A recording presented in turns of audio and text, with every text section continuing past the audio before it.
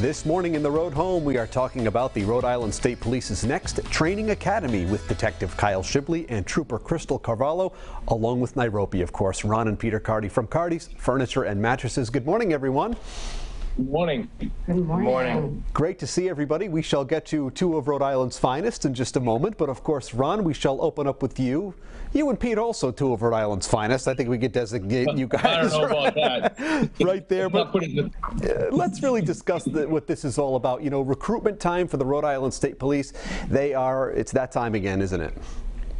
Oh, absolutely. You know, and through the years, we've been honored to work with the Rhode Island State Police on a bunch of different things. Their annual 5K pursuit in Narragansett, Toys for Tots, An Impossible Dream. They just do a phenomenal amount of work, along with the kids with health challenges, along with other events to benefit the Rhode Island Troopers Association. And now we're happy to help out with the recruitment for their newest training academy. So we look forward to it, and they do such great work. We want to do everything we can do to help. They really do. We always love when we can put the spotlight on the awesome work that they are doing with some of those events that you just mentioned, of course, which turns us over to Detective Shibley. Let's talk about what we need to know about your recruitment efforts. For somebody watching today, they're very interested. What do we need to know, sir? Yeah, so we are currently hiring. Our application process ends on June 6th. Applicants must be between the ages of 18 and 35 years old. They must possess a valid driver's license, must be a United States citizen, and have a high school diploma or GED. Our website explains in detail what applicants should expect during this hiring process, to include a list of dates for the upcoming physical fitness test, the written test, the oral interview process, the background investigation. It also has a study guide and training tips and a lot more. For you, Trooper Carvalho, let's talk about any advice you might give to people who are looking to apply or want to join the force. Advice is something that you would definitely need in order to get through this academy. The first thing that I would say is attempt to be mentally prepared before you, get there. And we also have a couple of things that we do and that we've implemented in order to help people. Because as you know, or may not know, our training academy is a 24-week live-in academy. So it goes from Sundays to Fridays.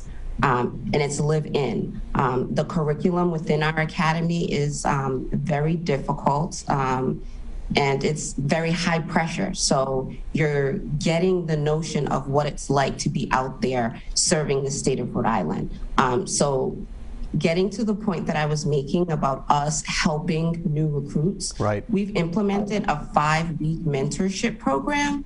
This actually happens prior to the training academy, and it focuses on the physical agility assessments and portion, as well as basic military drill and swimming instruction. And this allows candidates to be able to get a glimpse of what it's actually going to be like in our academy. Yeah. So I would definitely say anyone who wants to or is interested should definitely look forward to that. Yeah, they need to be prepared. This is a great opportunity. And Pete, you guys, longtime supporters of the Rhode Island State Police, they are working so hard day in and day out. They really do to keep us safe, and we can't thank them enough and help them, support them. You know, Colonel Manny, along with Detective Shibley, Trooper Carvalho, even Captain Jones, and everyone else involved. You know, and the other things is really cool. We were talking to Detective Shibley before. Everyone arrives at the state police, becomes a trooper, is on the road, and everybody's familiar with that. But they also do a lot behind the scenes in computer surveillance work, IT. There's so many different opportunities beyond that that they can grow into. And so it's a wonderful opportunity in law enforcement. And as you said, the best and the finest is the Rhode Island State Police. 100%. Trooper Carvalho, Detective Shibley, thank you so much for being with us. Pete, always a pleasure as well. If you guys out there would like to sign up for the next Rhode Island State Police Training Academy to learn more, just visit rhodeshow.com. This is a great opportunity, like we were saying, and click on the Road Home channel.